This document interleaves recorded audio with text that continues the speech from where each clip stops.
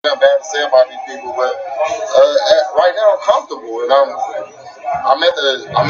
where I wanted to be. Golovkin's on the radar, Canelo's on the menu, Jake's on the hit list. It is what it is. So I get a chance to figure out where they at sooner or later.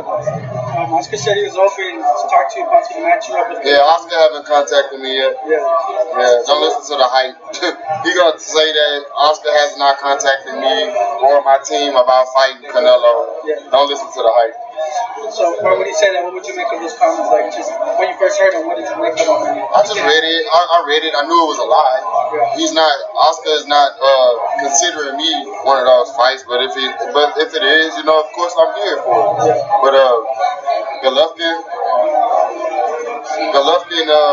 they say he want to fight me, but he really don't want to fight me. I mean, you see the comments that his trainer and those guys are making. It's not like it's not giving me hope, you know. So it is what it is. I'm here though. When Oscar mentioned like Jacobs and Saunders, I feel like his mind thought of your name, but he didn't want to say it. Did you kind of like think the same thing? Were you kind of waiting for him to say your name? I knew it was gonna happen. Like, I want the best in the division. I want the best in the world. Like I'm gonna start going even harder. So like they're gonna get a chance to say my name even more. So I'm not worried right now. Like it is what it is, you know. Sooner or later they're gonna have to say my name, you know. And like I said, I'm the interim champion. He don't fight me. I move up to the belt and I pick the shot. I call the shots. And you know what I'm gonna do? I'm gonna change the game. I'm gonna get it. It's not gonna be a waiting game when you see me at the top. I'm fighting everybody. That's for all of you who believe the internet when it says Charlo's facing Canelo. Guys, that's not happening.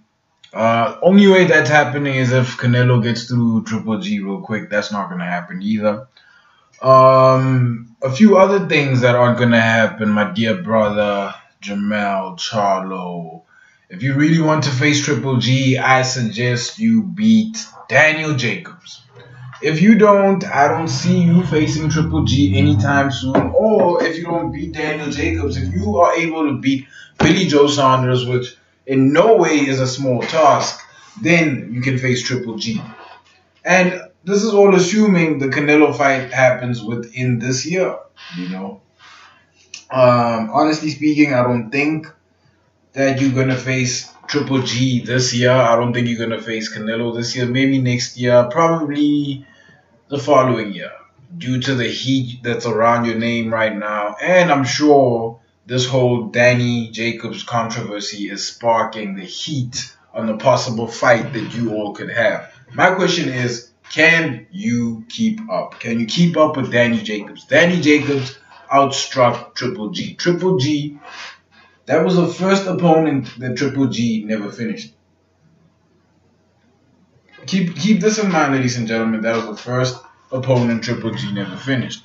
Now, most people think it's because of the fact that Danny Jacobs took the fine instead of weighing in.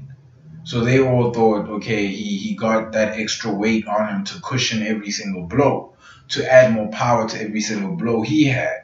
You know, spark of genius. I would have done the same thing given what I have heard about Triple G. Triple G's a hard hitter. He has that Mirko Krokop gene. He has that, who's the wrestler's name? He recently retired, man. Who's that wrestler? Dan Henderson. Yeah, they both built like bricks, you know. They're very, for lack of a better term, hard people. So if that was a strategy, it was a well-executed strategy. But my brother, I don't know if you're going to see Triple G this year, man. Maybe next year. Maybe next year. If you can beat Danny Jacobs, I'm pretty sure there's no way Triple G has to ignore you. There's no way Triple G can ignore you.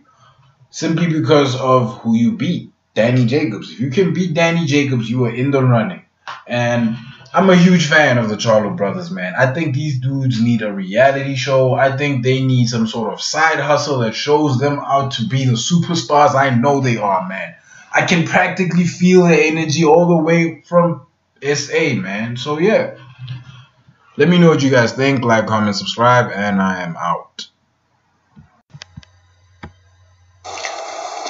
This hit a spot. Because Tucky says you're supposed to set up shop here. Amsterdam. Yeah, this is it.